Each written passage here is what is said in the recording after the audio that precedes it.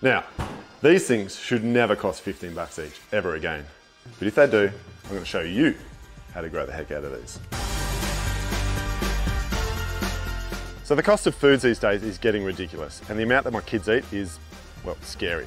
So as well as trying to save money and live a simpler life, I'm going to build a veggie garden. So these are treated timber sleepers, and they're rated to H4, which means no termites and they will not rot. I'm keeping this garden against this treated pine fence, which gets a decent amount of sun, but more importantly, it's protected from the southerly winds.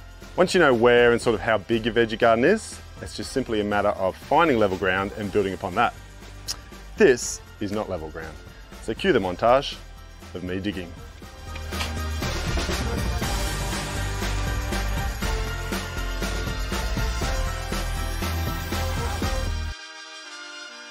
Once she's pretty and level, you may want to chuck in some blue metal stone for a base.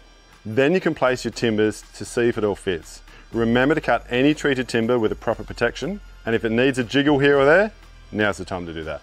I'm going to stack these sleepers on top of each other, which gives me a height of about 40 centimetres, perfect for a garden bed. Now, it's fairly level, but these timbers need to be fixed to the fence and to each other before we go putting any weight in it.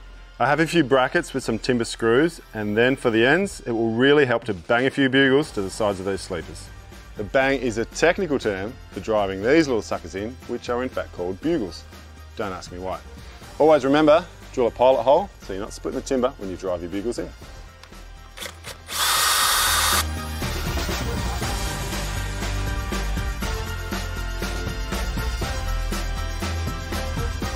Now, it looks pretty solid, it feels pretty solid, surprisingly. Time for the fun stuff.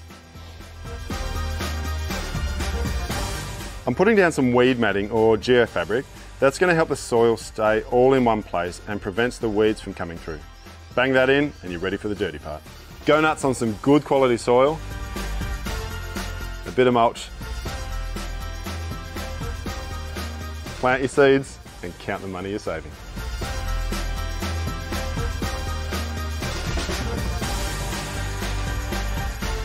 So there you go, you've added to the value of your home, you've saved on the weekly shop. Now you can enjoy the fruits of your labour. It's not a fruit, it's a vegetable. Vegetable?